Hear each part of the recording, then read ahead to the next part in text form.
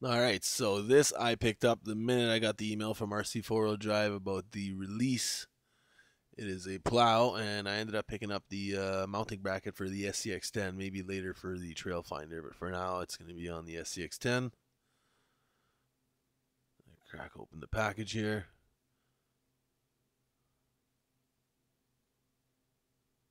All right, I'll bring it up close for you guys to see that part number.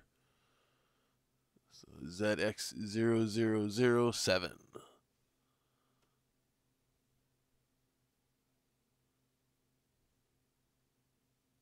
All right, nice and packaged well. And here's the mounting bracket. This one is ZS1002. Alright, so we get this foam packing out. Get a good look at this. And as always, never disappointed with their products. Very well made. It's got some weight to it. And those shocks are great. So all you got to do is pull up. As soon as you let it go, it automatically pushes back down. Very nice.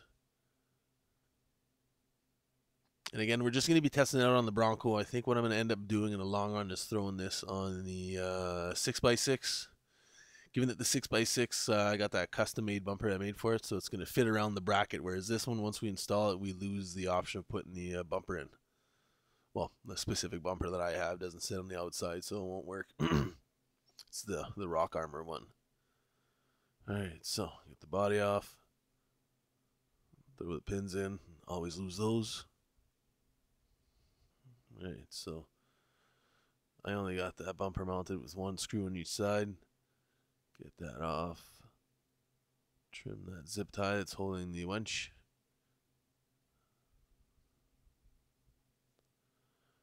Alright, so we get to remove that. Now here we have two small brackets, one on each side of the rail.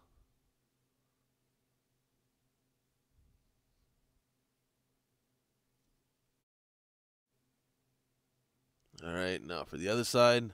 And again, this is just a quick mock-up. If you're doing this as a final install, make sure thread lock everything because this is all metal. Blue thread lock will do just fine. Alright, so the front pushes in, everything is squared off, so once it's locked in, it ain't coming out. Two screws, one on each side. Brackets installed. Now onto the plow. Just want a rough idea what that was going to look like. Here we have two mounting posts.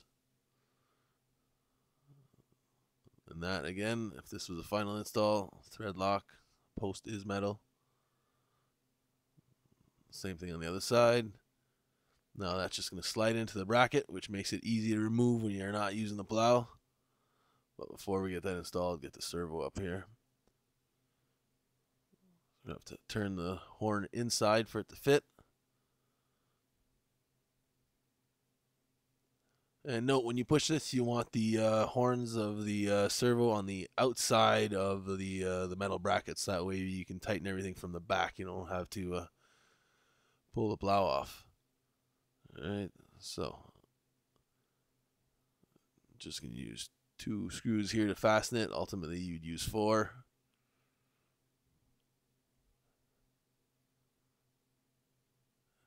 And now the tricky part is getting that chain linked up to the servo arm.